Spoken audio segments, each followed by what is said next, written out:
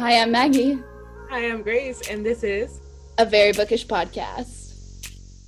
Hey guys, welcome back to A Very Bookish Podcast. This is episode 31. We're going to talk about the Shadow and Bone series with a special guest. Today I have my brother here, my brother Jacob. Say hi, Jacob. Hello. It's been an interesting start. This is our second start to the podcast. We have Jacob on here today because he's never read the books before, and so he's literally coming this blind reacting, I guess you could say, to the series, expecting nothing, versus us readers who are like, oh yeah, this is gonna happen next, and this happens next, and then Jacob's probably over there like, what's gonna happen?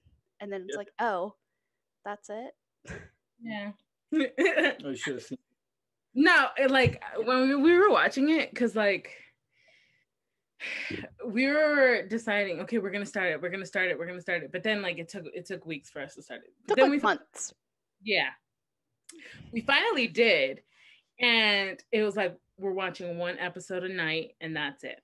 Let him savor it, and then I'm like, oh, cool. So we were watching it, and I had to keep. He told me, don't react, don't say nothing, don't gasp on nothing. And I'm like, I won't, I promise. She does that when, you know. It's okay. I do it too. I was doing it the whole time. I still do it. It is what it is. But we got through it, and it was pretty cool. It was a good bonding experience. Yeah. How long did it take y'all to finish the season? Exactly. Took you a couple weeks, didn't it? About it. Like, there's some episodes that I'm like, Which episode was like where you were like, after you finished, you were like, holy cow, like, whoa. Do you remember which episode that was? I think like the first one would be good if I didn't watch the trailer. She made me watch the trailer, and it was like, you know, they're setting things up. And I'm like, I'm usually like that with like shows that I watch, especially because like I try to watch as much shows as I can. So like usually I could tell if I'm on like a show on the first go around. Like there's a bunch of animes I watched that been like the first episode, I'm out. But like this one was pretty cool and like building everything, getting to know the characters, and I was like, yeah. So the first episode, it had me hooked. It hooked you in. Yeah. Because I forget that, like, I totally forget when, like, you watch it. It's like there are people who watch the show who had no idea it was books. And, like, we were selling out of it at Barnes & Noble. But I, like, totally forget that, like, y'all, there's some people in this world who have never read the books and, like, just saw the show and was like, oh, this is cool. It's a book. Versus, like, us book readers were, like, anticipating this show for the last year. And we're like, oh, my God, there's going to be a Netflix show, Shadow and Bone, holy cow. Ben Barnes, all the edits and stuff. And so that's interesting. That's what I ended up telling him. I'm just like, oh, Ben Barnes is in this. And then he's just like, who the fuck is that? And I was just like, it's Prince Caspian. And then he was like, oh. That guy. Okay. I was just like, you're not too much on TikTok to know what's been up. And so, yeah. Yeah. Well, I grew up with Ben Barnes. I don't know. I grew up like I went to Disney World, and I got the picture from my mom of me with Prince Caspian. Oh, that's cute. At the time, I thought he looked exactly like Ben Barnes. Like, I was so excited. I was like, oh my gosh, he's like crushing on me. I'm like this 10-year-old little girl, and I'm like looking up at this like probably 31-year-old man, and he's probably just like, this idiot child needs to leave. I'm like sweating and stuff. And I'm like, oh my gosh, he's looking at me. Like how all girls do it at that age. But I like looking at the photo now, I'm like, he looks nothing like Prince Caspian. You fantasized. It's okay. Sorry. It's okay. Those movies were my childhood. I still watch that. Well, because like I like the first one. Best like war scene.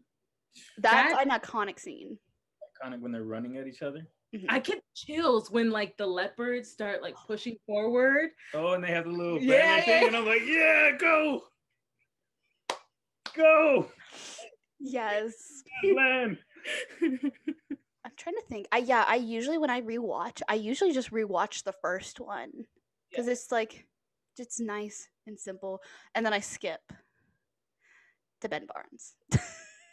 Because I like the second one because he was pretty cool in there, but they tried to give him like this Euro Spanish accent because the guy, I think he was saying something about like the director telling him like, well, they're Spaniards. He's like, well, the Spaniards, you got to give them an accent. So he tried to come up with one on his own, and then the second movie they're just like, yeah, see, we're not gonna do that this time. Just stick to your regular accent.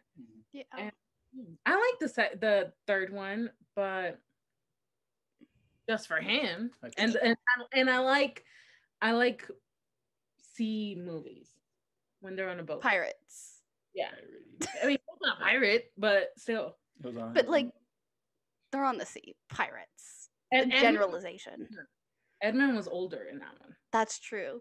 I didn't like Edmund. Oh no, it wasn't Edmund. Who's the new guy? Gosh. The cousin, something. Neville. No, that's not. I'll look it up real quick. He's the guy from Maze Runner. The guy with long eyebrows. Yeah. I'm trying to think. Can you imagine having those type of eyebrows? Yeah, you're always like you're typecast for the douche with the with that look. Yeah. Anyways, I forgot. Those movies. Oh, Will Poulter. I forgot who he played, but it doesn't say who he played. Interesting. But yes, I know which guy you're talking about. Yeah. But yeah, so when I told him that Prince Caspian was in it, he was just like, whatever about it. And so we just kept watching it. So I do admit, when I showed him the trailer, it was because I was trying to hype him up to it because I'm like, I want to be excited about it. I want to think about it. But then as soon as I showed it to him, I was just like, I shouldn't have showed it to him.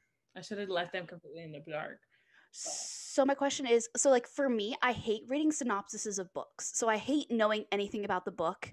And I like to go in like fully like not knowing anything about it and just going into it and seeing if I like it. Is that how you are with like TV shows and stuff and movies?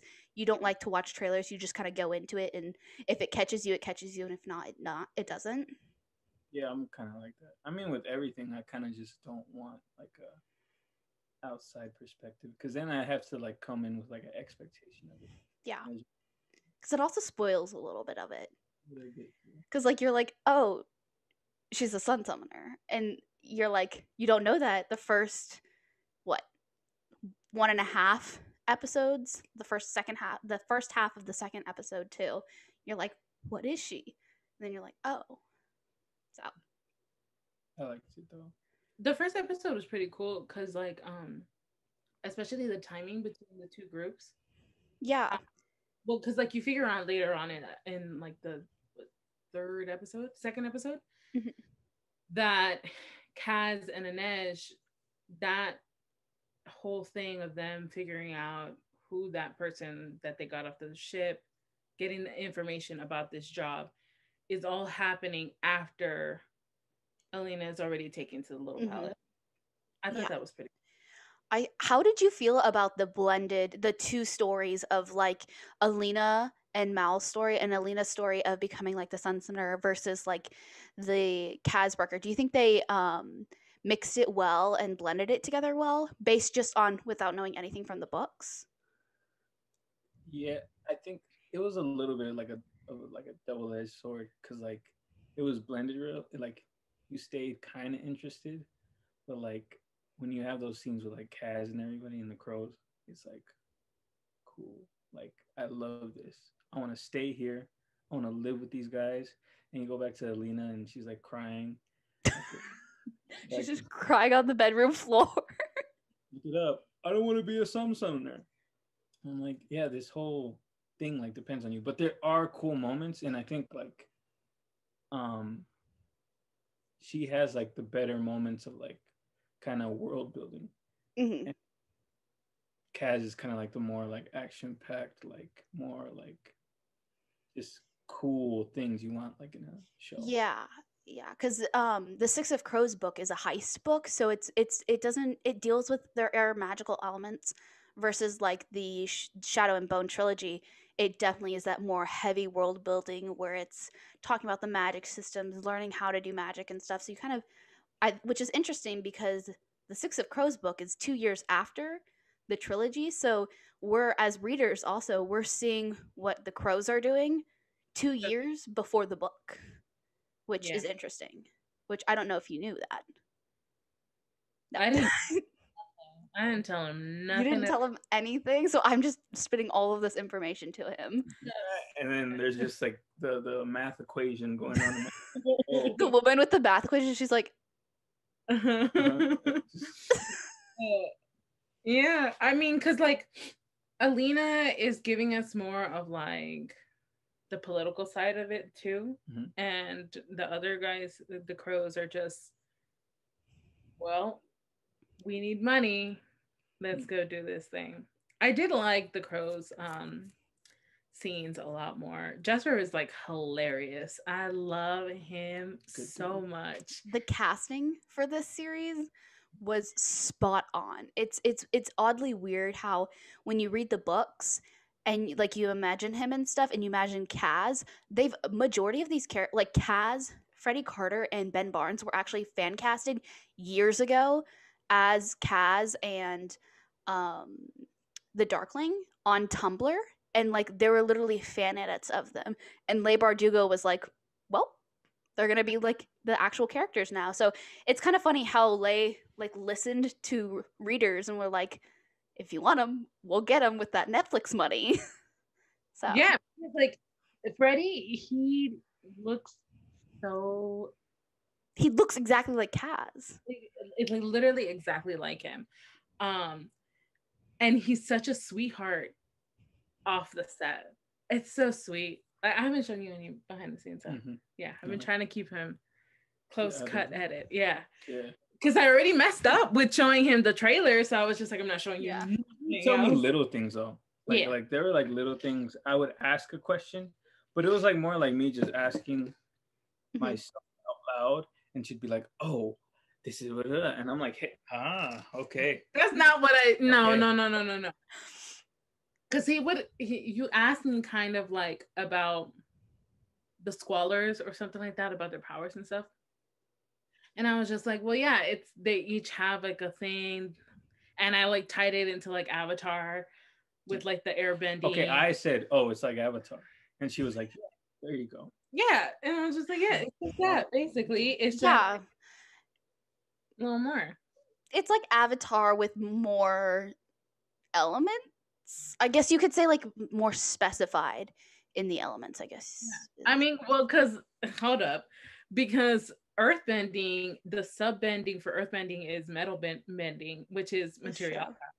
That's true. Material Kai. I did not know how to say any of them while I was reading the books, so I used to say them like completely wrong in my head, and I will never like remember how I used to say them. But when you first like started watching the show and stuff, and you're like watching and like reading the subtitles and stuff, what did you think about like the world building in the sense of the languages and all of the symbols and stuff? What did you think about that when you first saw it? There's a lot, and I was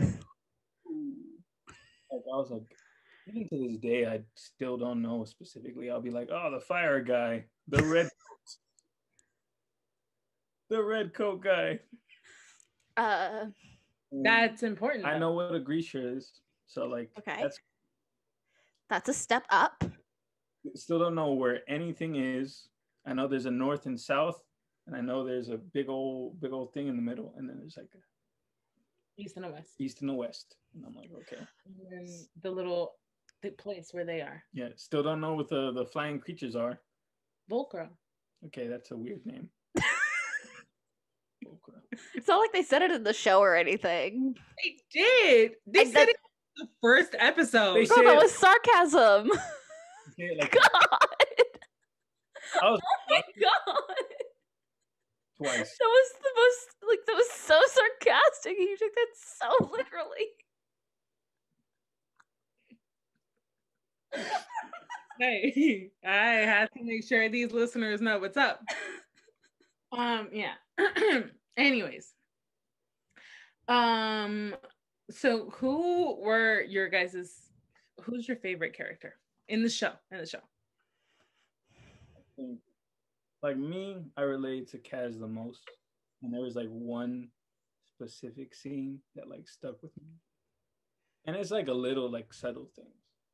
That it was like the first episode, it was like when they find the guy after he just got out of the fold. And then I don't know what the dude's name was. Jesper? No. Dreesen. Dreesen, I think. He's the guy that owns everything. Dreesen. So he shoots the guy, right? Yeah. And everybody's face, they're all like kind of turning away. And then Kaz is just like, old, like he's been here before.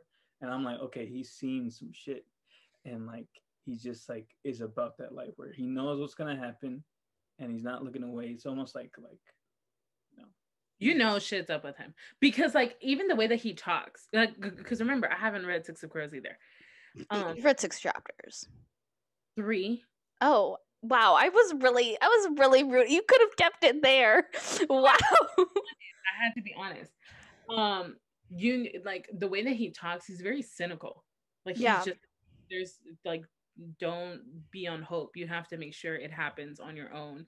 You got to take it into your own hands. He's very like straight up upfront. But he's like calculated. Yeah. But it's calculation because like he has to stay in between and he loves what he loves. So he keeps it in this circle. And I'm like, okay, I could relate to that guy because I keep things in a circle. So when are you going to read the books is what I'm wondering. I'm struggling to read just like any book. You can listen to the audiobook. But I tried to listen to Harry Potter and I was really into Harry Potter, but then I kept on falling asleep. But like I think like this one, it really depends. No, you might like it because it kind of feels like people are always saying it's a heist book, so like Italian Job or like There's like literally like books that I've read and like start to finish and like read them actually and understood them. There's only like I could think of like 3, which is like, I mean, I guess like the Hunger Games series. Yeah, I read them. I remember finishing them. And then there was one book. It was called Kite Runner. And that book goes like, we were doing it in class, but also like the way that my teacher was explaining it to me, we kind of had like a good relationship. And like I was just asking questions. And the way he would explain it, I was like, wow, like every word means something. And I was like, oh, I haven't had an experience with a book like that since. But like, if I find the right book. Yeah, explaining, like I was reading the first 5 pages and they were explaining everything about this dude. It was like, oh, his boots were disheveled. And I'm like, oh, okay. What book is this? The Gunslinger. It's the book based on that Dark Tower was based off of. The movie Dark Tower with Idris Elba. Oh. Gunslinger is the book? Gunslinger is the book. Oh. So someone gifted me that book. I had never heard of it. And I looked at it and I was like, they gifted you that book? Yeah. I don't know. It was part of, I don't know how I got it. Somebody sent it to me. Don't even know who. There was a note actually in it. And I was like, oh, Grace. Go, Grace. Oops. I am so sorry to you if you have sent this book to me, but it's not my cup of tea. I'm sorry. And I was just like, hey, here you go. And this was recently that I read the book. So that's why it's still fresh in my mind, that it was just explaining like the way he held his holster. It was loose. And I was like, that's a little goofy. Like, I can't take you seriously, guy. But like, yeah, I guess like trying to like, it's like when something's taking itself too seriously, and I know they're trying to be serious, I'm like, oh, it's kind of a little suspicious. I think you'd like Six of Crows because it's a very easy read, I think. I read it in like a day. Wait. Let's go further into that real quick. Give him some context. He's excessive. She reads books in a day or 2 or 3. Yeah. I've been reading books now like within 2 to 3 days. A month. That's no. The fastest I read like Catching Fire in like 2 weeks. But what I'm gonna say is, Grace, it's a very fast-paced book. It happens within a fast timeline, and so it's always keeping you on your toes, and you're always like it's a page turner where you're like, okay, I need to know what happens next, and you get 6 point of views, so it's not like you're only in one person's head, so you kind of get different views to the same story, or different POVs to the same story, which makes it really interesting. And it's not as much world building as Shadow and Bone, but you could understand it without reading Shadow and Bone. Yes. That sounds pretty good. I like the different perspectives, because even in the show, like learning about like the different perspectives and like the hierarchies and things, that was the most interesting thing to me, and I think that's what like resonates with me. And if there is a season 2, which I think there is. Yep, they've already renewed. Paying attention? No, because like I was watching the thing and it was like, oh, confirmed for season 2, and I was like, whoop whoop, yeah, whatever. Anyways, wait, what? Because on Netflix it says confirmed. Oh, it does? Yeah. Okay, like when everybody was like screaming about like it being confirmed for season 2, I literally thought it was confirmed for season 2 like 3 weeks after it aired. Like I thought they had like confirmed, we're like, oh yeah, we're gonna start making season 2. I thought they had already, like, I don't think they officially, but I think they were like, oh, we're gonna start season 2. If a show ends like that, it's confirmed for season 2. Yeah, kind of like Bridgerton, where it was a like everybody loved it. Six of Crows was in the top 10, top 5 for like 3 weeks, and then top 10 for like a month. You mean Shadow and Bone? What did I say? Six of Crows. I know. Jacob and I don't know her. Like, who is this? What? Anyways, the Six of Crows book, it follows Kaz, Jess, Inej, Nina, Matthias, the guy, yeah, and then another person who you don't know yet. Yeah, he'll come on later. Or she. Or she. That's true. They could. They haven't told me anything. I'm sorry. My bad. Well, I mean, like, whatever. Yeah. Okay. I was making a point, though. You were. I was. What was I saying? I forgot. Oh, it was like the different perspectives. Yeah. Yeah. There was like one, and this was like my favorite scene. It was like when she just got carted off and they're in the middle of the woods, and it was before the ambush. And they were like talking about how like he was like, "Oh, nice to meet you," and she's like, kind of like, with Fyodor something like that. Red coat dude, and he was like kind of explaining his whole like ideal. And there was one like kind of like happy and giddy, and there was one like serious and like. Oh, Ivan and Fyodor. Yeah. He was like Fyodor. Saying like Grisha were like kind of ridiculed and like almost like hunted. It was like being a witch in like the Salem witch trials things, basically. And I was like, oh, so that's like their whole thing. It's like they're still hated, but they're protected in a way. And I could see how there's like kind of classisms and things like that. And the way he was like talking about it, it was like, okay, there's some bad people. These guys might be bad, but there's a reason why they're bad. And it's a little more gray in that. And I really like that part. Because even like the bad dude, Darkling, Prince Caspian. General. Ben Barnes? Yeah. At the end, I was a fan of him. I was like, I'm rolling with you because I can't stand Alina. Ugh. You're my dude. My dude. So for that scene when she's talking, this is something that it was a really big pet peeve of mine, because there was a little spoiler for what was going to happen, because in the if you have subtitles on, before it even happens, it goes shouts in Fjorden. And so it spoils for you that they're going to get attacked because they're talking in like Ravkan, but then it says shouts in Fjorden. And you're like, and then immediately they get ambushed. Like a couple seconds after they get ambushed, but I was like, just nitpicking. I'm just nitpicking at Netflix, but it was annoying me so much because like every time I would see it, all the time when Hey, but that the people with subtitles, us, we love subtitles because of those little things when we're watching something we already know.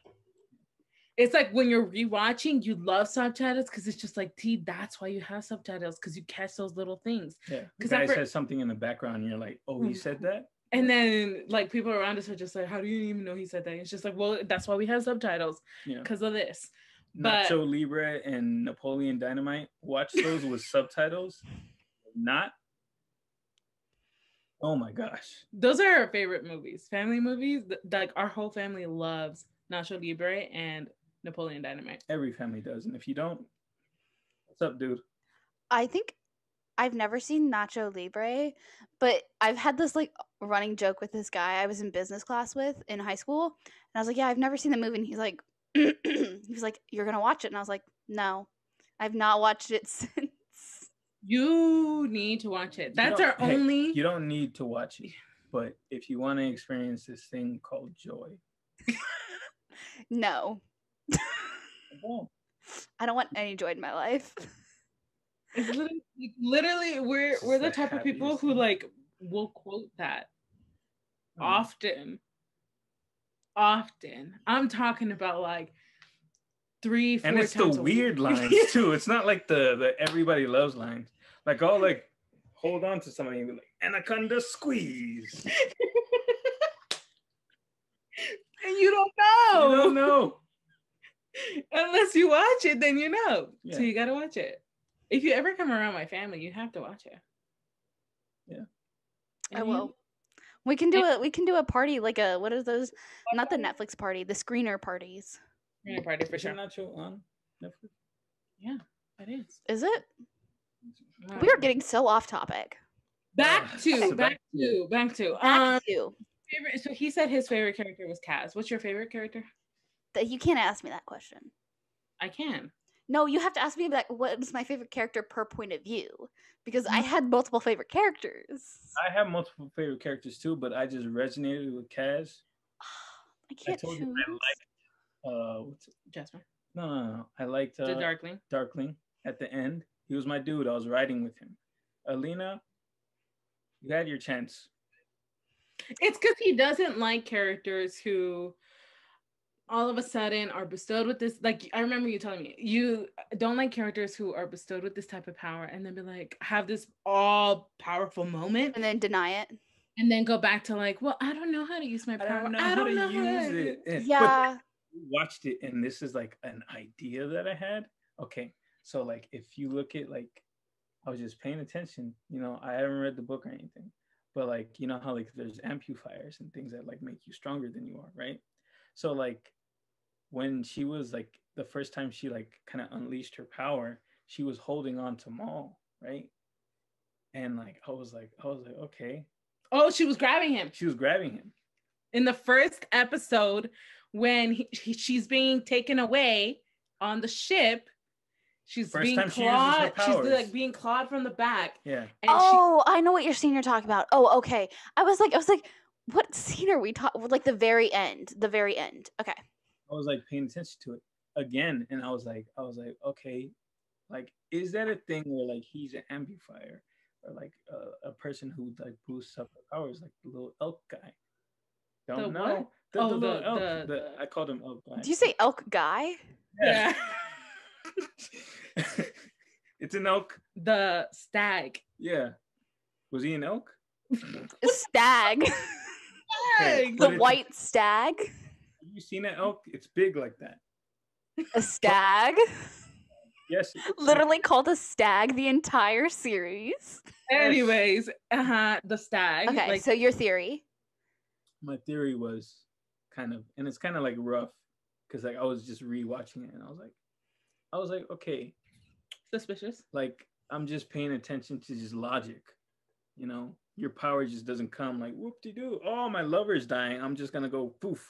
Well, they weren't lovers. They were friends. And her lover. Yeah, it was just like they were still holding hands like this, and I thought like they let go, and then boom, I go. But no, stayed holding, and I was like, And remember, the Darkling was like to like boost her powers, wasn't he touching her? He is an amplifier. Yeah, but maybe Maul doesn't even know. So do you think Maul is an amplifier, or do you think that the stress of the situation of her, like this is the first time that she's gonna lose she's gonna lose Maul for like real, and you don't think that had a part to play in it finally like? It could be both, but I just paid attention to like if they lose contact, because if they lose contact, then my theory's dead. But they did not lose contact, and they stayed holding on to each other. And even him, if you look at his face, he kind of makes like this little like, ugh. And I was like, is that because like I think because he's injured. I don't know, because like that scene too, like, and then yeah, because you know? Like when I was rewatching that one scene too, I was just like, okay, first of all, if I'm dying and my person's getting taken away, I would not be so. He has this face of like kind of like when you take a deep breath for the first time in a while, of like just clarity in just holding on to her as she lights up. And it's not even like, oh my gosh, shock or in pain or like, you know, it's like he's holding on and then there's something else. Like, I don't know. He just looks a little too calm in that situation. I would be like flipping out. But then again, that could be. She's scared of the dark, so.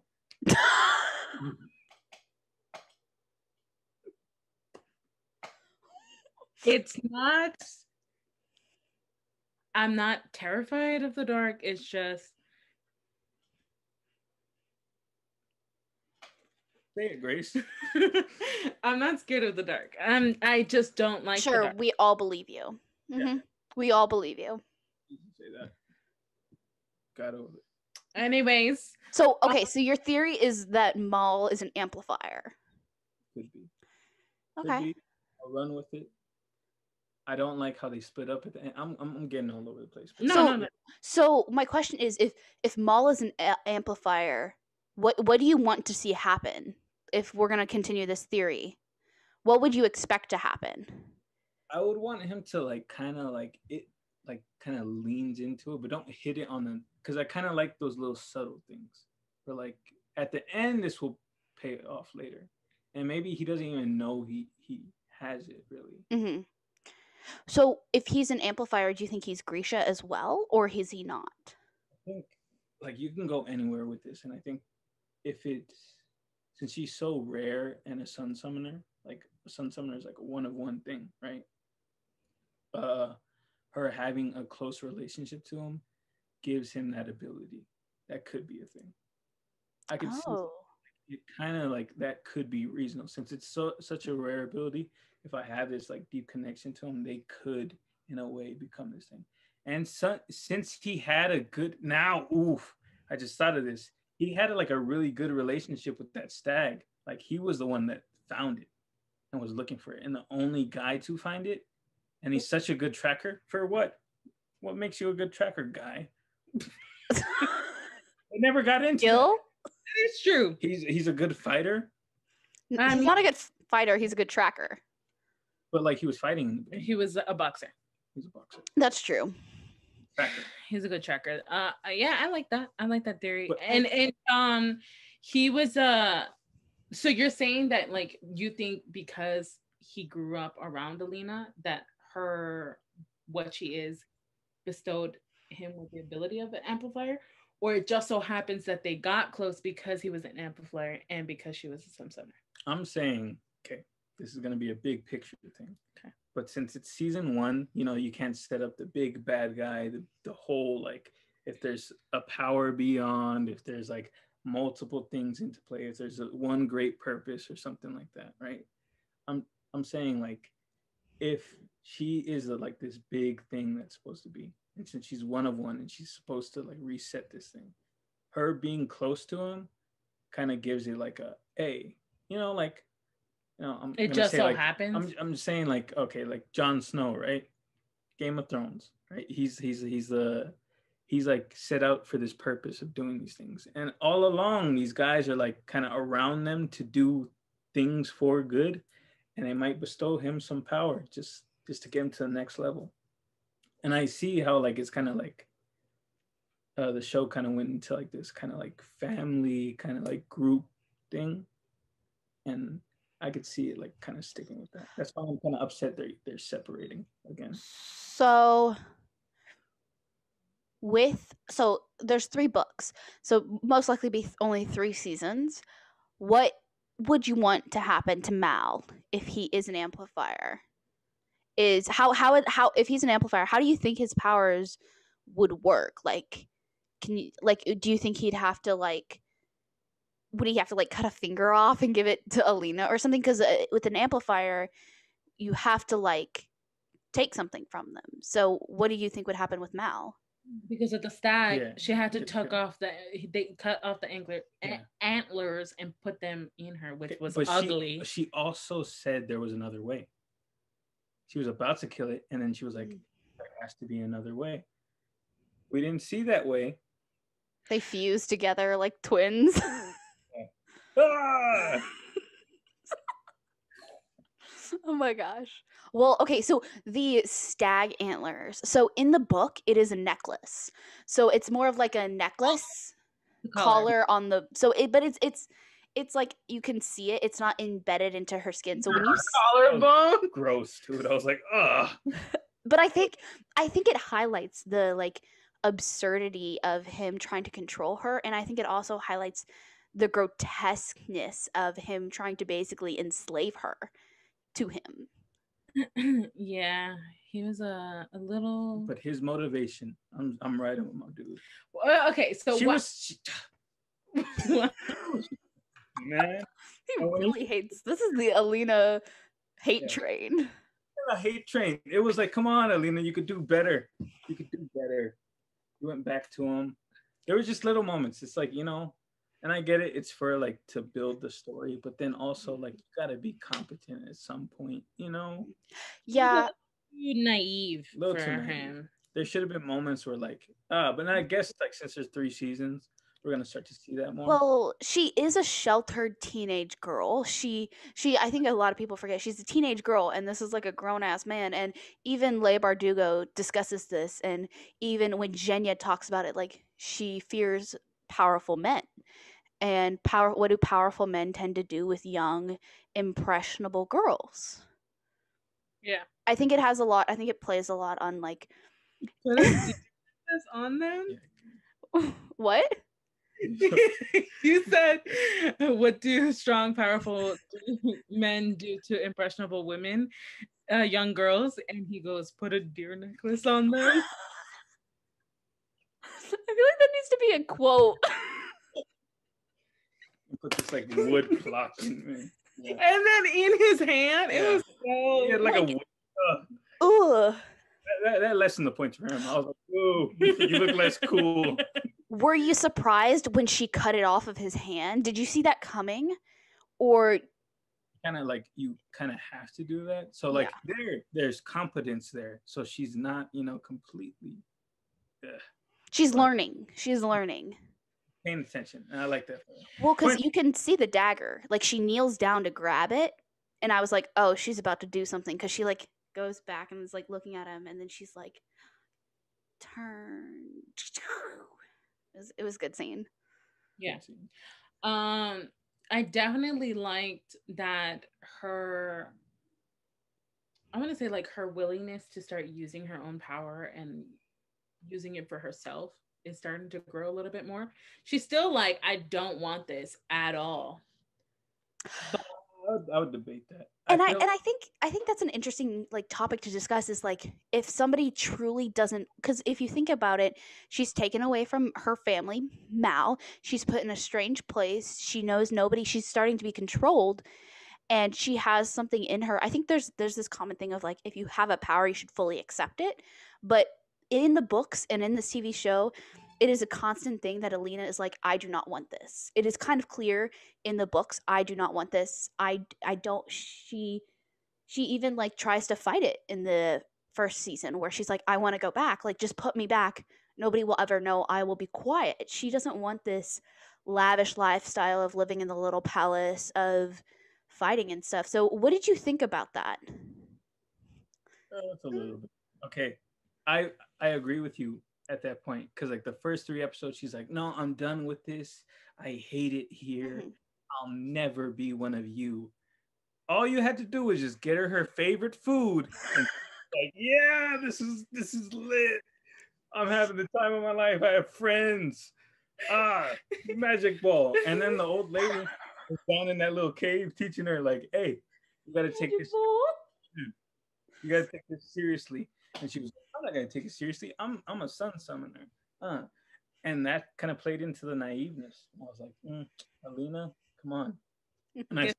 And that's why I'm like, okay, it's kind of like the more she's separated from the people who actually like are there to look out for her, the more she's gonna act like this. And I was like, So if you're watching it for the first time, I see like you're like, oh, I hate this. But then like if you pay attention to it, you're like, oh, this place isn't everything it's cut out to be. Mm-hmm. I wish it went into a little bit more of like the kings and queens, because it was like there was like season two will. That's where they come out more in the books too. Because like towards the end, the king is killed. No, it was like a group of like people. I don't even know them, because I feel like it was like they were heading to the king, weren't they? It was like they were on the boat and they were all like kind of like officials and things like that. No, they were going back to the west. You're confusing the book and the TV show. Me? Yeah. The king wasn't killed? No. Because he was poisoned and he's sick, but he's not dead yet. He's not dead yet. Spoiler. Zhenya poisoned him. Yeah. She's been slowly poisoning him every time they have conjugal visits. Oh, so what do you think about that? What do you think about that storyline of Zhenya? No. So the Darkling put Zhenya into the palace. Zhenya is the she's the tailor. She can she fixes Alina's hair and stuff. Never trusted her. Mm-hmm. I have a thing where like if you get to a new place and the first friend, you can never really. She's my favorite character. Yeah, she's cool. She's cool, but like she wasn't. But also motive too. That's why I like her thing, because it's like, yeah, I'm doing a bad thing, or I'm doing a bad thing, but I'm doing it to bad people, and this is the real problem. And it was splitting into the thing of like, okay, are you Grisha? Are you human? Are you just like for the north and the south people who just live like minding their own business, like who hate Grisha? Or are you? Oh, they're not minding their own business. They're killing Grisha. Have you seen them? Yeah, they literally attacked. Literally, that wasn't them. They literally enslaved Nina and put her on a boat. Nina with the guy that. Yeah, but she escaped with them. Destiny. Okay, yeah, maybe they're bad. Maybe they're minding their business. But it's like, Yeah, I hasn't seen that much. You gotta throw a little jab if you want to keep. But like, still, like they captured her because she was Grisha, and like she fought them and stuff. Okay, but we don't know because we haven't like been in their land of why they do the things the way they do. That comes out in 6 of Crows. So you got to read the books now. What do you think about Nina Matias? Yeah, it was a cool little, like, you know what it was? It was like, you know how you hop from place to place? It was like the whole, like, it was like almost watching like something like on fire and it's all going crazy, and then you skip to them and they're just like, just like, oh, I love you so much. So love you. I'm big. I'm gonna drop you off this cliff. Psych, I love you too much. What did you think of her betrayal? She didn't betray him. Good. Smart boy. She did not betray him.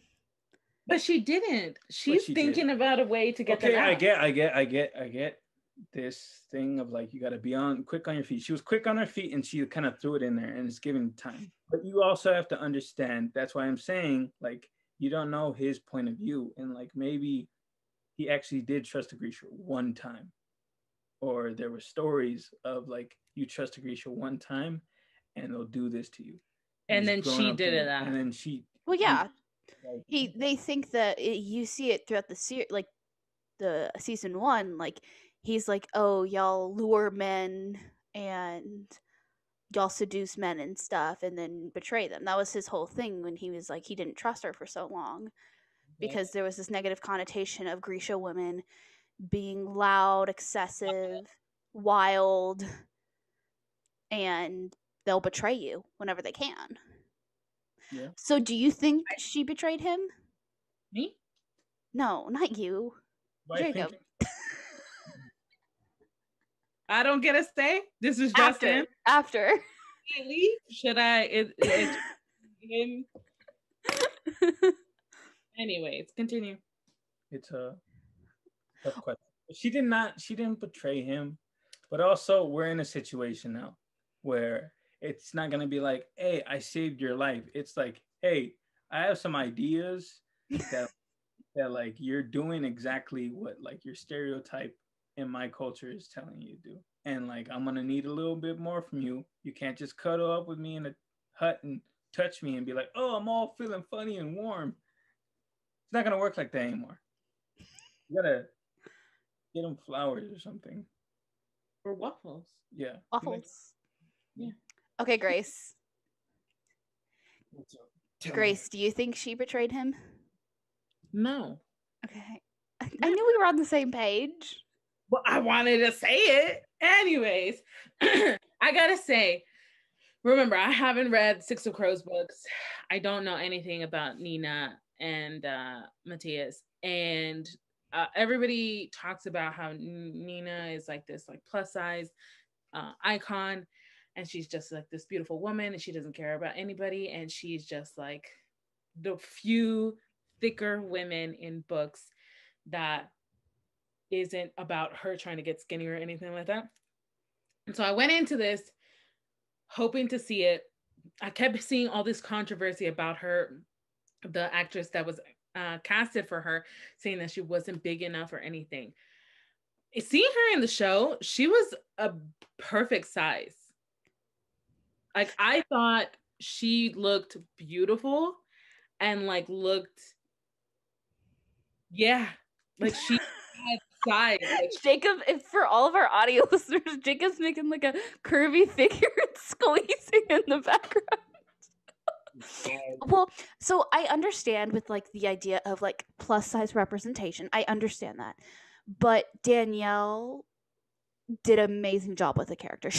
I think she really embodied the character, and I think we have to say that like it would be different if it wasn't her. There would be a different chemistry and stuff, and they might not have been. I think there's a thing that like you might try to find rep, but there might not be. It's different for like different ethnicities and stuff because you can always with ethnicities there's always like hundreds of thousands of people and stuff, but like when you look for a group of people who look like Nina and stuff, some of them, I'm gonna say, might not be that good of actors. I know this is a little controversial, but like she was an amazing actor and she did the part amazingly. She made me. She had such little time too. Yeah, and that's the thing. Like, she had this much amount of time for an episode, and like, I remember those scenes like probably most vividly, like the conversations they had and everything. Like I remember she liked waffles. I can't think of anything of like what Nina. Yeah. And Alina, not Nina. See, I already forgot her name. So, Alina. Well, because like Lay is a plus size woman. She said she loved Danielle as the character and she supported. And I think we discredit a little bit when it comes to like the idea of like you're kind of like subjugating like, oh, Nina can only represent plus size women, like she can only be for them kind of thing, where it's like it's a little gatekeeping when there are some where Danielle, she isn't skinny like how Inej was or Alina was, but she's not like a plus size woman either. She's that in between where a lot of people are. She's definitely that in between where like you can imagine her being, I don't know nothing else about the actress, about Danielle, but like she could easily be like a size 16 or like a size 18, maybe even 20, or she could be a size like 14 or even younger than that because I mean smaller, not younger. Yeah, I meant sizes, not age. But like, it's just, yeah, I don't know. Anyways, she's that big range in the middle that hardly ever gets shown. Like, yeah, we get a lot of plus sized. Like, if you look at like movies and cinematic industry, like, yeah, there's not that much plus size, but there is, when there is plus size rep, it's usually on the bigger end of plus size. Like, ooh, it's like never like, yeah, it's like either big plus sized. It's never like me plus size where I'm like I'm literally on like that cusp of like I fit into mediums, but I also fit into extra larges, but I also fit into larges, where it's like I'm in that middle where it's like, but like I also understand that wrap of like we wanted a fantasy character who was a plus size woman who we all looked up to as a plus size woman who is big, beautiful, strong, BBW. But I loved Danielle. I loved Danielle as an actress for her. Jacob's just over here like, yep. We're getting onto the little, like I didn't even know like she was supposed to be plus size.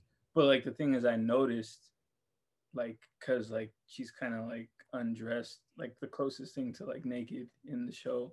Mm-hmm. So I noticed like, okay, that's cool. And it wasn't like a oh, how dare she be like not up to the, like it was like you saw her and you go like, oh, she got a little something, you know, she got a little and appreciate that.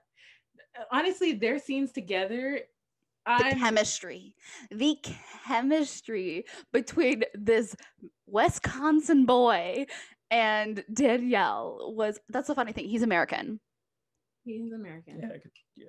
No, I couldn't. No, you couldn't tell. Shut the fuck up. Yeah. You could not tell. Everybody was surprised when they found out he was American. They were like, Peter. Wisconsin. He just published a book. Do you know what book it was? Wait, do you know the book? I don't know the book. Oh, okay. I thought you were looking at me like you knew the book, because like my coworkers and I have been trying to find out which book he's been published. I don't know. I'm gonna find it though. Best believe I'm gonna find it. Anyways, him. Okay, like so I was talking. So Jacob and I, we talk often about like, you know, what's our type, physical features, or blah blah blah blah blah. Come on, we do. When it's just you and me. Okay, I don't think. Yeah. Yeah. Okay. You talk, but it isn't like specifically. It's time to talk about that. No, it gets to that.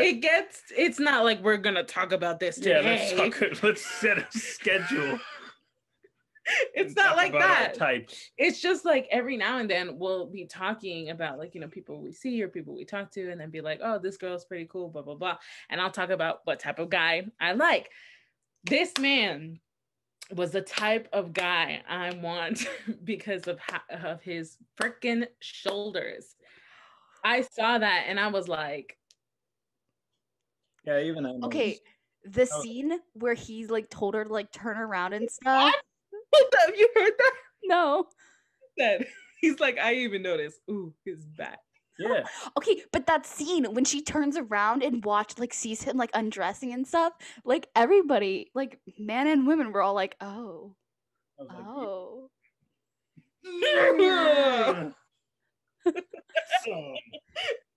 I like immediately went into 5 push-ups. I'm like, I gotta.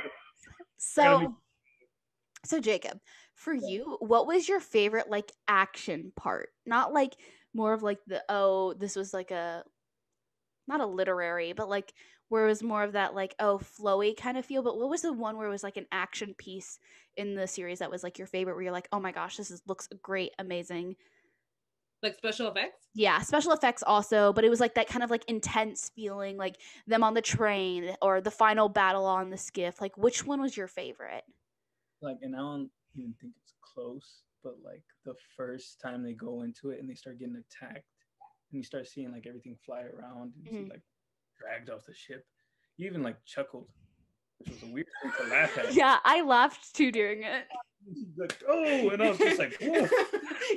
Because she was like, come on, where are you? Come get me. Idiots. And then she gets taken away and I'm like, yeah. And she was, if you paid attention to it, she was the person that's like, light attracts the monsters, and we're the fire people. like even somebody says, and you're a fire person, why would you come? You bring light. And she's like, well, when the darkness comes, we're here to protect you. And I'm like, lady, you got taken. Like wearing like a kick me sign, like in like middle school. Boop. See ya.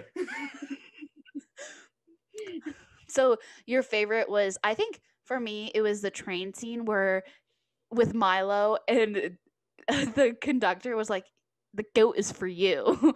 And when they were like, oh, why'd you bring the goat? And he's like, Jasper, take the goat. And there's like, I'm not going to throw the goat out. He's like, no, it's for you. I think that scene was iconic for this series.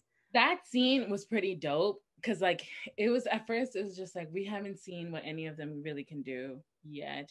A little bit of an edge. Yeah, a little bit of an edge of what she could do. And that was like the time that Jasper was just like, right? And I remember you saying something like earlier. He's just a trick shot guy. Yeah. He ain't never smoked anybody. Yeah. He ain't about it. Little did I know he was do. And I was like, yes. But then he still didn't shoot that one guy, Ivan. Okay, yeah. But that was later in the series. Yeah, but he didn't shoot him in the head. They got bulletproof keftas. He figures it out after 2 shots. Aim a little higher, dude. Well, but that's the thing is, he wasn't looking to kill him. He was just looking to immobilize him.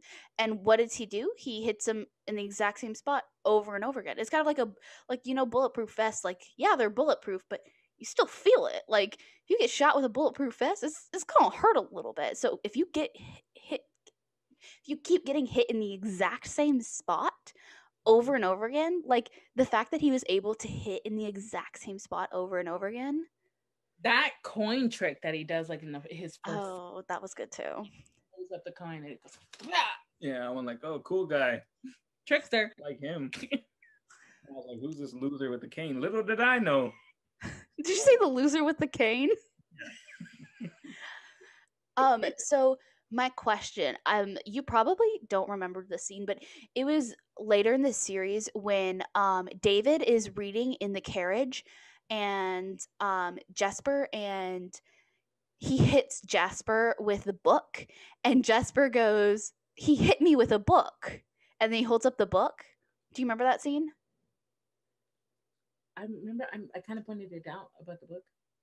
Do you remember the book was the Shadow and Bone book?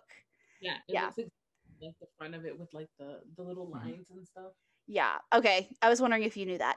I don't know if you noticed, but so in episode 2, when we first see Alexei come out of the fold, and he's all covered, and he's like panicking and stuff, and he's kind of in hysteria, and everybody's looking over him.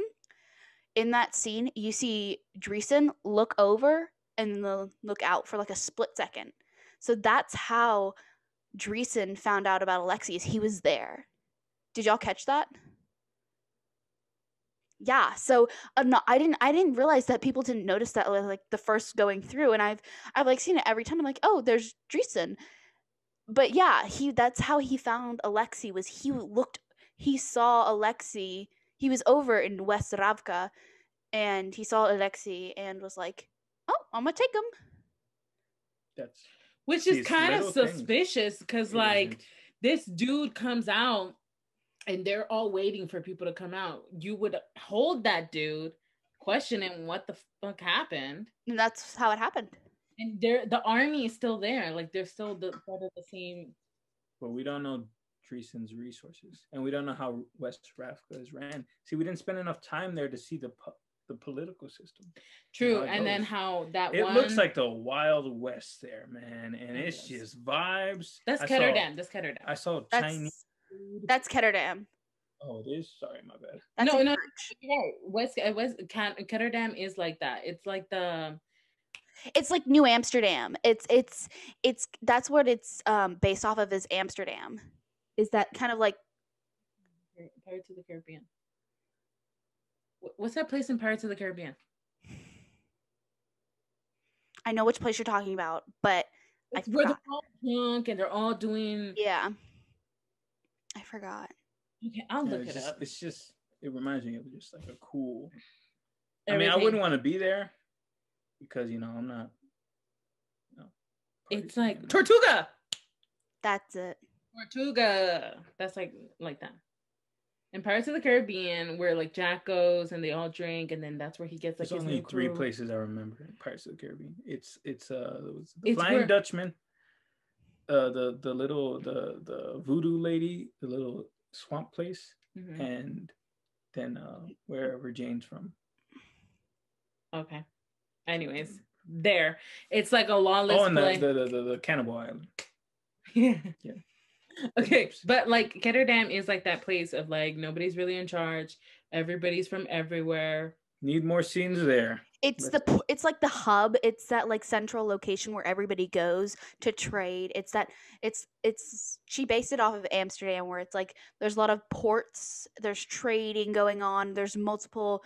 Everybody goes there to trade. It's that central, and you have like the merchant council who kind of run it, but it is mostly like gangs and who run it. So you have like the Bastard of the Barrel. So you have the Crows. You have what is his name? That guy. Yeah, that one guy, the one that he went into the other old dude. Fuck, I forgot his name. Hold on. Anyways, him. I have the cast. I have the cast pulled up. I like Ketterdam too. It seemed pretty cool. I really like the scenery. Yeah, that's pretty cool. Okay, the scenery everywhere. I want to be. They shot in so many places for this, and it looks beautiful. But Ketterdam, I think, is my favorite because it's.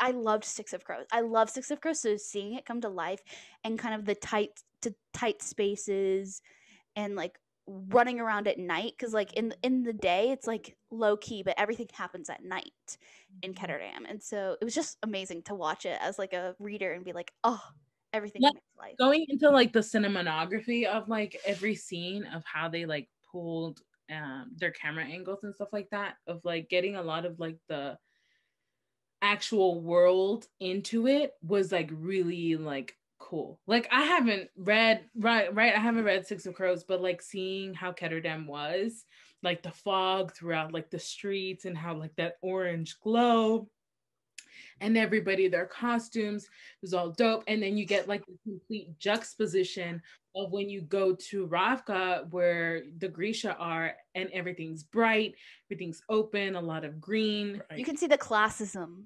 The classism is definitely represented when you have the Kirch and you have the gangs and stuff, and you see these tight-knit spaces and you see them all stacked together versus you see places like Ravka where it's like this open space. There's what's it called, royalty and stuff, but like we all don't want to be in Ravka, we all want to be in Kirch.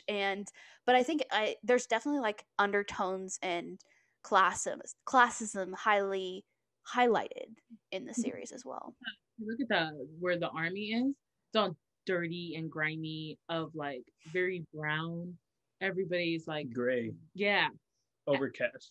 And then you go to like the palace, everything's all pretty and light and shiny. It kind of that like connotation of like the military is, yeah, they're viewed as like, oh my gosh, this spectacular thing, but when in reality they're treated like shit.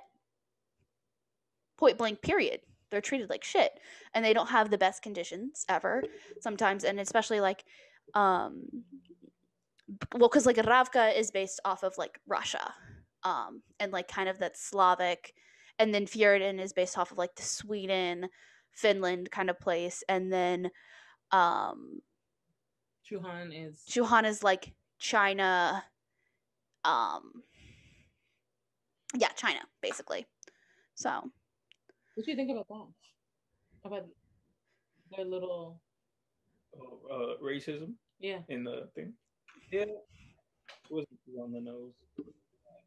It's weird because like, sometimes like racism done right is really like, kind of like set it, okay. It kind of like if you hit it on the right, like it's hard to say because like, if it's done right, then it kind of resonates with you better. But if it kind of feels like an after school special where like, hey, don't treat all people equally, and it's like, oh, I like this. It's more like, like she's kind of like, this is my life and this is how it is, but also I'm the most powerful being here. So like now, this still doesn't. I still bow down, bitches. It was kind of cool like that. Yeah. I wish it went a little bit more into that, but because I think we will as the series goes on. I think we have to remember that this is the first season, and it really episodes. Okay, I hated that. But like I understand because I feel like it was the perfect amount too. Like I feel like if it was any more, it would have felt too long. But then if it was any shorter, we would have all been like, the fuck. Yeah, because had it been any longer, what scenes would you have dragged out? Her training? Yes, because she only trained for like 3 minutes. Yeah, in the book, it's a lot of training. It's like a speed through. Okay, give me one thing where you learn like a cool, like little boo attack. All she has is. What is that gonna do? I would have liked to see. I'm gonna put on glasses and be like, "Oh, sup." I would have liked to see that relationship with the trainer and her. Yeah, there's a relationship with the trainer and Alina, like actually teaching her like hand-to-hand combat in the books. Yeah. Like to the point where at the end of like almost towards the end of the book, he ends up giving her a knife. Yeah. He's Shu? No. I think he's from Novisium. Okay. And they are also not too cool with Ravka, which is where they're at. But like somehow he became a trainer for all of them and teaching them how to fight and everything. And with her, he's just like, you need to know how to fight and not rely too much on your powers. And he ended up like really focusing on her. Like, yeah, you're all this powerful, but you need to know how to be like hand-to-hand combat. That's going to save you. And he gives her an knife. So that's the thing. That's the one thing that I wish we had. So I don't know if you've ever watched Game of Thrones, but you see this like Sam when he's learning there's like this not compilation, but like kind of like where it's like going through his daily thing and you see it every single day, repeat. I wish we saw that. Like we saw Alina training, being with with the trainer and then going to what's her name? His mother. Yeah, Bagra. And like we seeing that daily thing. I wish we saw that. Because then that would oh my god. That would explain how she was able to develop her powers, because I felt like that too. Like her powers developed really fast in the TV show where it was kind of like yeah. So that would have been nice. But even then, like what are her powers? She's a sun summoner. It's not physical. How do we use that against like a little? You'll see it more in the next. But like a little like okay. Well, we see she can blind people. Yourself, because like really, like if you look at it, like she is completely underpowered right now, and my dude is walking with the whole fold and can control it now. You gotta give me something. Well, because what did she? I'm trying not to spoil anything. So at the end of it, her and Mal are doing what? Someone remember, because I don't remember at the end. They're on the ship. Yeah, but where are they going? They're just gonna go hide. I think they're going to Ketterdam. Why? Because the crows are on the ship as well. But they're not going with them. But they're all on the same ship, so it's most likely going to Ketterdam. Okay. No. They are going to Ketterdam. They're going back. The crows are going back to Ketterdam, and they're on the ship. And then you see Mal and Alina are on the ship, so they're going to Ketterdam. Yeah, but they're not staying together. They're gonna split up. They might. Okay, but they could be down the street. Alina and Mal are going to Ketterdam, but then they're going somewhere else. Are they? Well, yeah, they're not staying with the crows because they don't know the crows. No, because they're gonna go farther than that. They were talking about going to some other country that they had. Yeah, I think they were gonna go to the Legion Storm. Yeah, that guy. Up. Well, I think they're gonna meet who in Ketterdam. You know who I'm not gonna say it because I don't want to spoil it. But the guy who everybody is excited about. Yeah. I think they're gonna meet him in Ketterdam, and I think that's how it's gonna go in season 2. I think he's gonna be, this mysterious man is gonna be the person that takes them to their other place. Yeah, I think and they're gonna meet probably in Ketterdam because they have to go to Ketterdam to go other places because it's kind of that port hub of you go there and then you go. It's like a layover in Ketterdam and then you go. So to ask this question, because I sent him the quiz earlier. Did you do the quiz? Yeah. Okay. I'm an Inferni. Yeah. I had him take the Grishaverse to see what Grisha order he would be in. And he's an Inferni. What's an Inferni? It's the fire guy. Red jacket dude? No. Blue jacket dude. Blue jacket dude. Put him out here. Firebender. Yeah. Firebender. Okay. Cool. Okay. Zuko. Yeah. Definitely. Okay. But like the questions they asked me, I was like, I would do neither of these. Any of these. But I guess if I have to, I have to I have to send you the one with the 6 of crows to see which crow you would be. I'm Jesper. I've never done that one. Oh wait, I feel like I'd be the train guy, man. Just the conductor? Yeah. No, it's only the crows. He's not a crow. But he's a was it one of those substitutes? Complimentary. Oh yeah, one of those substitutes. Okay. For the meantime. Free agent. What were you, Grace? I am an ethereal guy. No. I feel like you would be a heartrender. I am a heartrender. I remember telling you this. Why was I thinking ethereal guy? Because of him. I am a corporal guy, which is the heartrenders and the healers. I took it further and was a heartrender. Nina Zenig all the way. Who do you think I am? Just take a guess what you think I am. I think you're a material guy. Is that what you think? What do you think, Jacob? What do you think? What do you think? Am I the ones that event? They do the eventing. Oh. So he's the one that made the gloves and like they manipulate matter into shapes. So they do metal work, bone work, fabric work, stuff like that. I would assume that because all the material people, they're all wearing glasses. So like, I feel like that would be more you. That's the purple jacket people that you can hardly see. The blue, they're the cool guys. The blue jacket people are the ethereal. Okay. No, I don't know because I don't like everybody else, man. And like the only purple jacket people, it seems like they're the only good people who don't know they're doing bad stuff. David. Yeah. David with the raising his hand and then the Ben Barnes was like, "Yes, David." That was so cute. It was like he was like that was okay, so do you want me to reveal?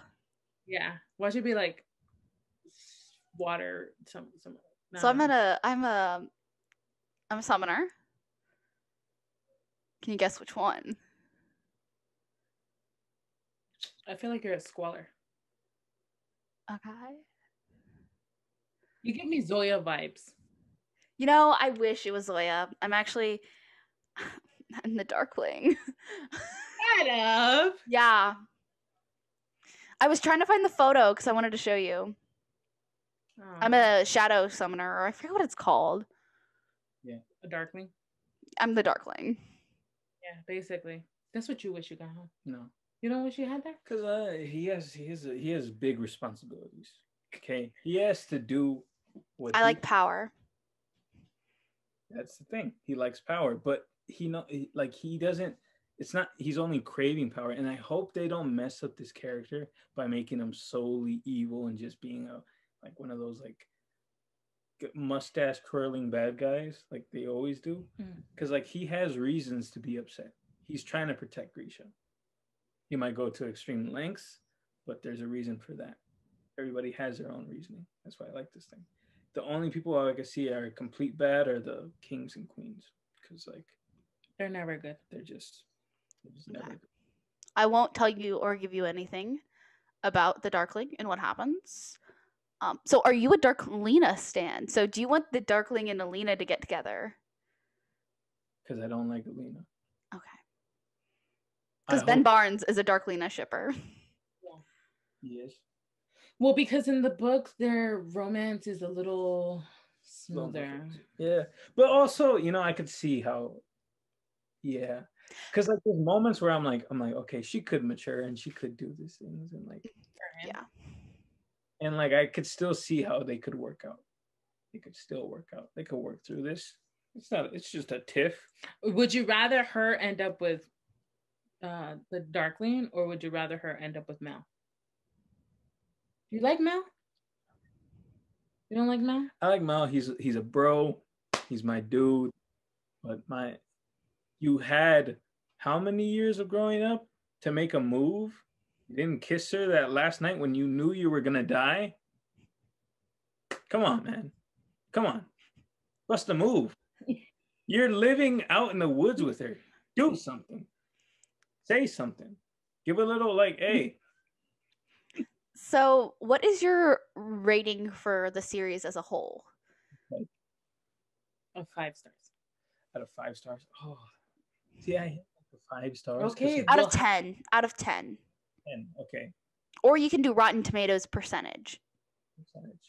Ooh, that's even more specific, so I like that one. I'd say it's like a 80, maybe no, like a 89, 88. There's like some moments where I'm like, that feels too low, but like I just want it. There's a place it can go higher, so I'm leaving space for it to like get up. Mm-hmm. That's kind of why like if a season 1 is like 90 or 100, there's only one place to go. Down. I could see it getting better and better. Okay. I like that. Cool. Should I get into specifics? Why? I don't know. Alina bugs me sometimes, but growing on her. So there's things there. I don't like how the crows were like kind of like second fiddle and like they were kind of like, almost like useless at the end, How they failed? It was all power at the end. It was all power at the end, and I get like you could do that and like they're beyond like something, but also like it felt like they were kind of like restricted to just shooting guns and like that's knocking people over and like. But if you think about it, that's how the Grisha view regular people, is they are beneath the Grisha. It's the Grisha is the first army, and then the regular army is the second army. Or no, it's reversed. Am I right or am I wrong? I have no idea. I think the first army is the Grisha because they're considered more like Grisha are considered higher class citizens than, and that's why there is this hate towards Grisha because they are considered, and you see it in that ending where they can't even fight like Kaz, Jesper, and even Inej is losing against the Heartrender because even though she does have all these slick moves, it takes him to grab onto her arm and her heart rate to slow down, and then Zoya to step in. So I think that's also kind of going into like the classism and stuff and the play on it, and I hope it is resolved. What do you think is gonna happen with Zoya? I think she's just gonna look. This is what's gonna happen. We're not gonna see her for season 2, maybe. But season 3, she's gonna come back and she's gonna have like a whole like character arc growth. She's now cool. Maybe she's a mom. Who knows? She can go either way. But like I could see how like she could just like turn into something good. You're giving that face like, oh, you're not gonna like what's gonna happen to her. Maybe just the mom thing caught me off guard. The mom thing did. Yeah. Well, it's kind of like I imagine her like going back to her hometown, and then there's only like a little bit people left. No, they were all dead. Okay, then they're all dead, and she goes back and maybe she finds one guy. Maybe there's just hope there. There's nobody. I have no idea. Whatever. I don't know what happens to her. She might go on a revenge thing and like just like. I know what happens because I'm in the 3rd series, reading King of Scars duology. It's like it's the Grisha trilogy, Six of Crows duology. It's 2 books. And then the King of Scars duology. I just want like there to be like a kind of like building an alliance to where like, okay, Zoya's over here and I trust this person. So she could build her little camp here, get some people who follow her, follow the cause, set up. Do you think right she's here. with Alina now? Yeah, obviously. Cause? I think they kind of align better. It's that common enemy. I think it's okay. There's the Darkling. There's the kings and queens running things how it's supposed to be run. There's Ketterdam where they want to just vibe. They just willy-nilly. Then there's the Alina crew. That's like, okay, we're for this cause. We're the good guys. And we're just doing the good. And Zoya lines up with that, I think. Okay. For the good of the people. For the good of the people. Not completely. She might do some weird stuff and like maybe stab her back, but like I don't think she's gonna outright just be like, I'm not with you anymore. I think she aligns. Okay. Cool. Did you like how it hinted at Nina kind of joining the Crows? When did it do that? Well, at the end they were talking about like, we have another plan. Yeah. And she looks over them. Yeah. It's just like, yeah. The Darkling's dead. Yeah. That's kind of... I like that. Because I'm just like, okay, cool. Because I really like Nina's. Because we see how she gets inducted into the Crows. Because we don't know how really in the books. But what did you think of the last scene of Ben Barnes walking out of I like how I refer to him as Ben Barnes. The Darkling. He's Ben Barnes. Yeah. What did you think when you saw him? Like, did you know, like, this dude ain't dead? When he started walking out and then he, like, told the Volcra behind him to follow. What did you think? This was like my whole theory, and I like spit it to her. I told her like what I think should have happened, what could have happened, what might happen. Probably isn't gonna happen, but this is my wish. I don't want him to be a bad guy, but I want him to align himself with the bad guy. So maybe while he was in there, there's a bigger bad thing in there, and it's like a portal, or it's like anything that like it opens the world, because like this thing didn't come out of nothing. It came out of him. But also like again, you got to keep in mind, we like a bunch of other types of shows where there's always the bad guy is not always the bad guy. It's a bigger bad guy always. So Darth Vader, bad guy in the first one? No, there's actually like an emperor that like controls him, and he actually ends up being the good guy at the end. I'm just not going to say anything. I'm just going to keep a blank face because I'm not going to spoil anything. Literally. Because I'm doing good with spoilers, though, this episode, Grace. I don't know if you've been catching me, but I've been keeping a tight lip. Pretty good. Continue. So this is what could, like, what I wish would happen. That he is now like, all right, I'm going to go take over stuff. I got to align myself with the bad stuff. I got to go full on into this Darkling persona, because I tried to be cool. I tried to like kind of like, you know, ease my way into it. Have Alina line up with me. Need the Sun Summoner. Nope. Now I can control this thing. I'm going to use it to my advantage. And he's going to keep on doing that. But then he's going to realize like, hey, maybe this isn't the vibe. I don't want to rule over all darkness. Because, you know, I kind of like the sun. I hope it like there's that like he balances out. He balances out. If he doesn't balance out, you'll be disappointed. I'll see it coming, but like, you know, I just like the dude. You like the character, or you like Ben Barnes? I like. He likes the character. He doesn't like Ben Barnes. I could like Ben Barnes. He looks like a he's a sweetheart. Yeah, he's so sweet. Cameron says like. He looks like if I meet him at a coffee shop, he'll shake my hand and be like, Well, I think this is a good place to end. I'm going for like an hour and a half. Yeah, almost 2 hours. I told you. Yeah. So this was a good conversation. This is the first time I actually like talked with Jacob, because it always happens on the podcast. Always our guests. It's like the first time I'm actually having a conversation with them. Well, you have been around when he's talking. But like I've never talked. Like had a conversation.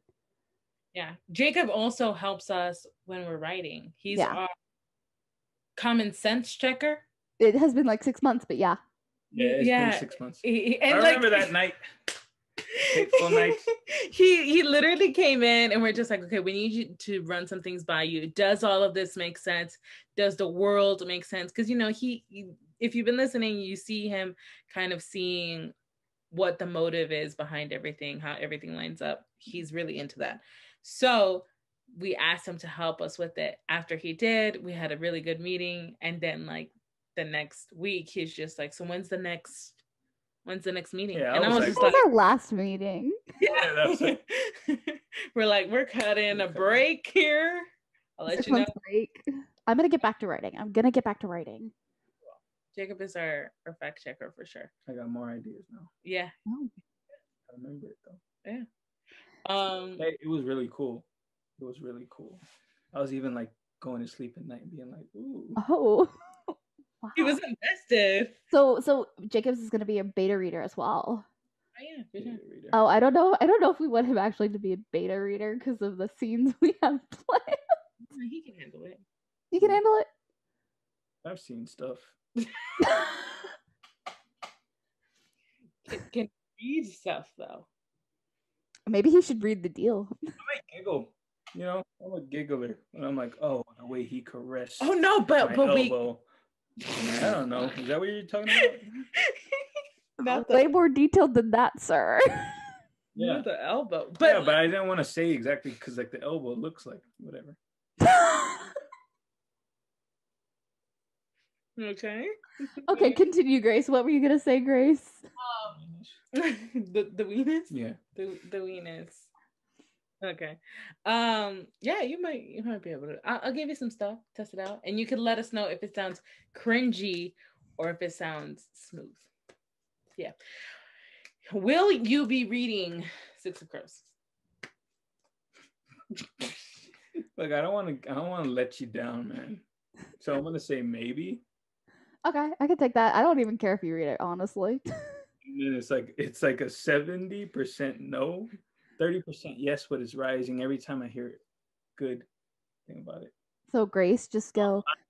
It's like literally like my schedule and trying to organize things. And he's not the type, like, you know me, I can listen to an audiobook and then do stuff.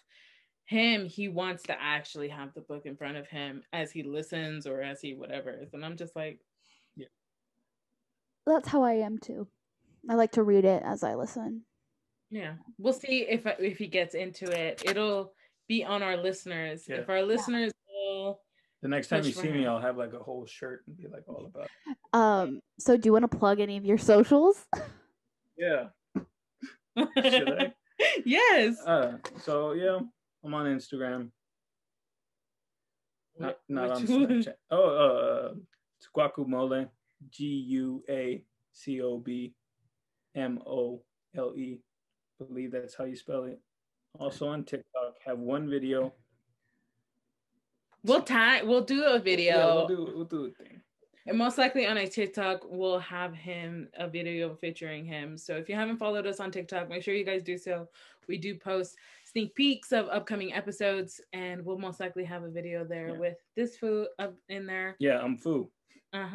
And yeah, you guys have now met my brother. Congratulations. Yeah. And if you follow me, I'm a weirdo. Just getting that out there. If you stuck along long enough to hear, this isn't even the half of it. There's a lot more stuff, and it's not all good. So if you do follow me, be prepared. Sorry. That's on you. Okay, so Grace, do we have anything to plug for us? Any individual stuff? I got my Apple Pencil, guys. So yeah, she's been talking about that for a while. Is it still in your purse? No, it's on the floor. In the box. Okay. So pretty soon, most likely by the end of July, we will be having our first set of enamel pins out on our shop. So you will be able to pre-order them and make sure you buy them. We'll probably be doing a few vinyl stickers for tumblers, so you could just stick them on there with our logo. We are going to be redoing our logo very, very soon.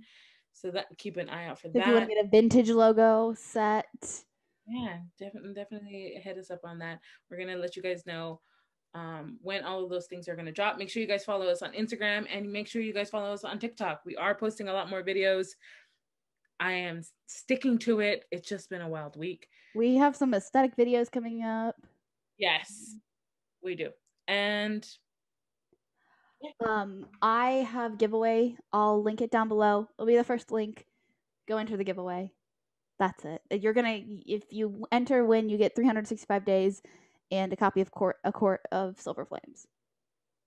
Oh, spicy set. Yeah, it's a spicy set. The spicy set. You should read 365 days. No, don't.